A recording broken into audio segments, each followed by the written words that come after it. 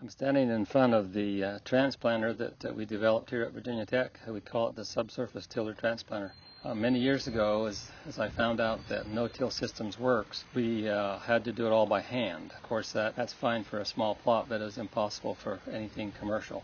We set out then to find someone who would make it, and no one would, and eventually I started tinkering myself and eventually put together several models. It has two distinct components, the up front subsurface tiller part and then the transplanter that trails behind. This here is the Fertilizer Coulter, and oftentimes you need a even wider coulter. This one's 20 inches. The residues sometimes are very, very thick, and so you have to slice them.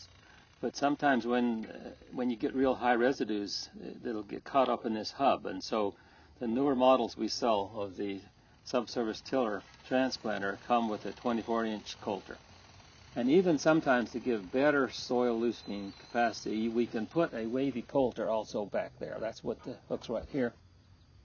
This is a fertilizer knife that's used to loosen the soil. This particular one has a wing on each side, about an inch wide. And this, as it works through the soil, loosens it. And in a heavy soil or any compacted or rocky soil, this soil loosening device is absolutely essential.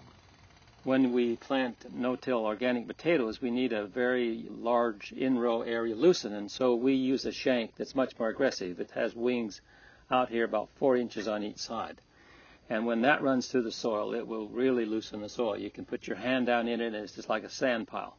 And that's needed to allow the potato to grow without restriction.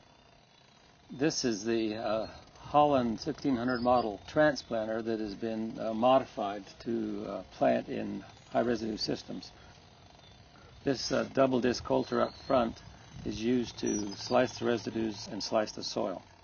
This is the shoe, and inside the shoe we have a little ring that holds the drip tube as it comes through. These are the press wheels. This is not the press wheel that came with the planter. Normal press wheels have the pressure on the outside. We had to reverse that, and so we made a very heavy-duty press wheel with inside metal pressure here. That way, when soil is loosened and opens, you press it back with this press wheel.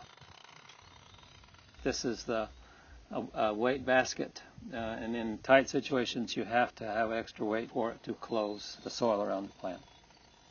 The SubSurface Tiller also has the capacity to lay drip tubing. This is the drip tubing reel that holds about 7,000 feet of drip tubing. This then goes down and goes through the transplanter.